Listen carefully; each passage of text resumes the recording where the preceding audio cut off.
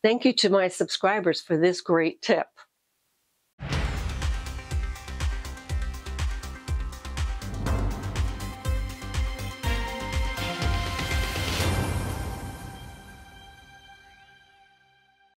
Welcome back, friends. So a few weeks ago, I posted a video where I showed this cardboard and how I was struggling to get the paper off the top, just like really struggling. Of course, I do like the result due to the struggling because it has some areas that, is a little grungier. But a couple of people suggested that I wet the cardboard first, like duh. And so much easier. I don't know why I didn't think of it myself. Anyway, let's take a look. Anyway, this is the idea. We have a piece of cardboard. It was covered in paper on both sides. I cut into it and peeled away. And I did struggle with it a little bit. I like actually that it didn't all come off. It kind of makes a more interesting print, I think.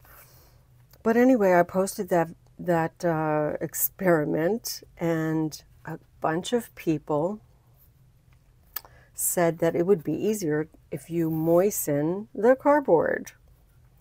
Okay, so that's what we're going to do. But anyway, let's give this a try. Let's see if this works. So I'm using a spray bottle with some water to spray the cardboard a little bit. Now I do notice, I did kind of notice that it's best to like wait a little bit and let the paper soak in the water and let it get soft. So this first one I still struggled with, and I think it was because it wasn't wet enough and I didn't wait long enough. So you do have to score around the edges wherever your design is.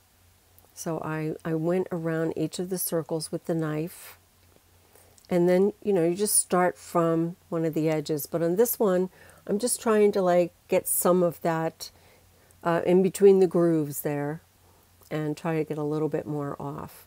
And then I notice as the other ones end up being a lot more pliable because I think that the water had a chance to really absorb. Like, see how much easier this one is coming right up. And I like when it sticks to it like that. I leave some of that because it just makes a more interesting imprint.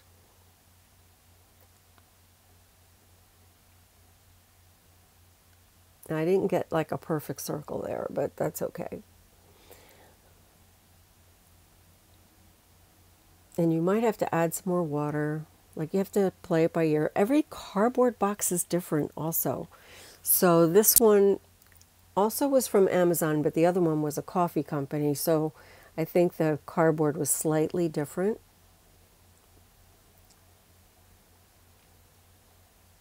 So as you could see, I just needed to add a little bit more water so that I can get some of those additional papers off.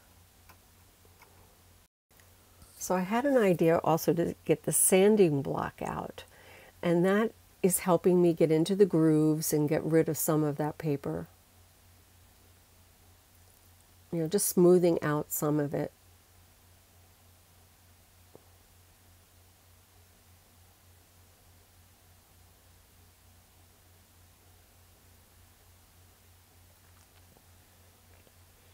So I really can't wait to try more of these. I want to really plan out some designs, maybe even take some of my stencil designs and trace it on here and cut away.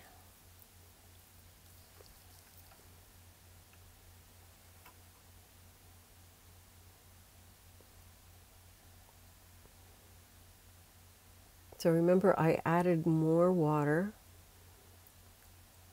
and it really comes off easier. Okay, so I'm going to end up cutting this board down so that it fits on a 8x10 jelly plate. And I could already tell that that big area that almost looks like Mickey Mouse ears, that big area is maybe a little bit too much. I should have left some cardboard, have smaller areas, because see how it's like flopping in the middle? So it's because there's so little paper holding it together now. So just keep that in mind if you try this. And also the background, I should have like cut away some more shapes. So anyway, we live and learn. On the next one, I'm going to do it more like the very first one that I did, sort of random cuts and things like that. I'm still in love with that first one that I did. But I think you know, these experiments are good to find out what works and what doesn't work. So now we're going to print some paper with this just to see, but I got to wait for this to dry. Give it a good dry overnight, and then I'll come back tomorrow and we'll print. Okay, so we're back. And we're going to just nice and dry, as you can see. And it fits nicely on the plate. And I'm just going to use a little bit of phthalo blue. I'm going to do 2 prints. One is just going to be a deli paper because I love this kind of transparent, grungy paper with lines. Makes really for a great addition to any collage. So that's why I'm picking a dark color.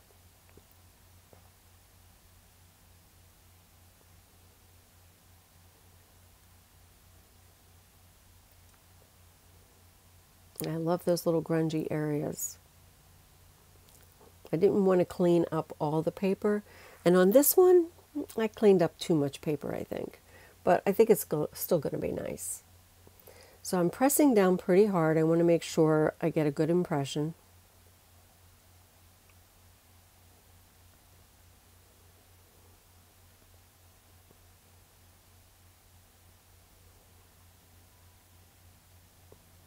Yeah, it looks pretty good. A little grungy around the edges, but that's okay. So that's why I'm saying, now that I see this, it took away so much of the background. I should have put some additional cuts in there. It would have made some interesting other shapes in that negative space. So we're just going to pick up with some deli paper, and then we're going to do one more on rice paper.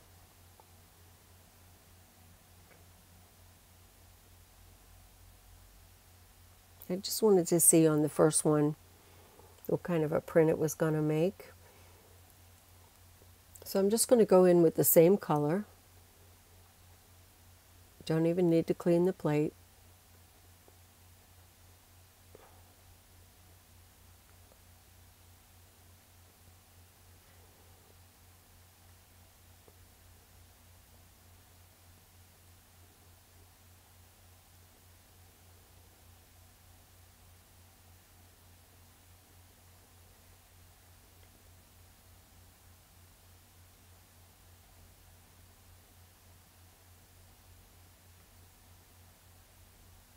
Okay, very similar.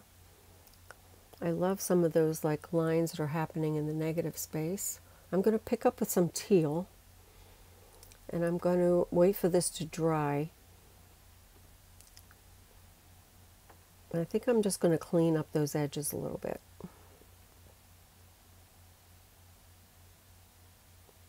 Deli paper does a great job of doing that.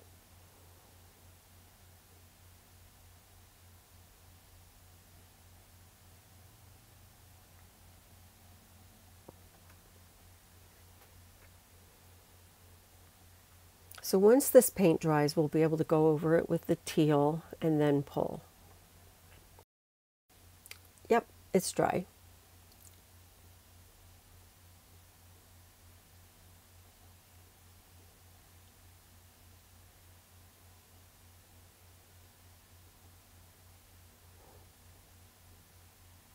So I wanted to do this test on my 2 favorite papers, which are rice paper and the deli paper. That way I get an idea of, you know, what I want to do in the future. And I love these 2 colors together. Like, look at the brayer sheet. Love them together. And this phthalo blue-green shade, when you mix white with it, I'm pretty sure you get that color teal or something very close to it. Okay, so here we go.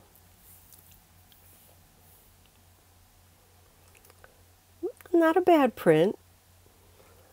For just 2 colors, I think it's not bad. Anyway, I'm definitely going to cut some more of these. I like that, the old one that I did better, but that's just a design choice. The whole idea of this tip was, is it easier to cut when it's wet? And absolutely. The only thing that you have to plan ahead is because you got to wait for that cardboard to dry, which I didn't have to worry about when I didn't wet it. Definitely give this a try. It's easy when you wet the cardboard, and it is a great way to create texture plates for your printing. What a great way to make your own unique designs and have something that you can put on the plate. Okay, so what do you think? That's a really good tip. Thank you to my subscribers and to those of you who commented on this. I don't remember who was who, but this was a good one. So thank you very much. We're all ordering from Amazon. We're all getting lots of boxes. Let's turn them into art. Don't forget to create, inspire, and share, and I will see you next time. Thanks for watching. Bye-bye.